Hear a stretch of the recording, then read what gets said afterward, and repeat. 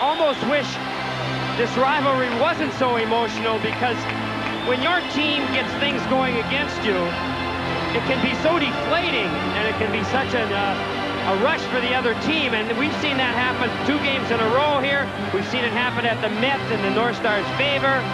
But when there's so much emotion, that is one of the real dangers of a close game really erupting for the home team. And it's been a trend that's been started this year here in Chicago. Well, they're having a good time here in the Windy City tonight. And from the Stars, it'll be back home, and it'll be back home for 4 games. Maybe now they'll welcome a return. The Met Center Ice, they have the Rangers tomorrow, the Bruins Saturday, followed by the Blues and the Canadiens next week. You know, and why not? The fans can make a difference, and it's a team thing, players and fans.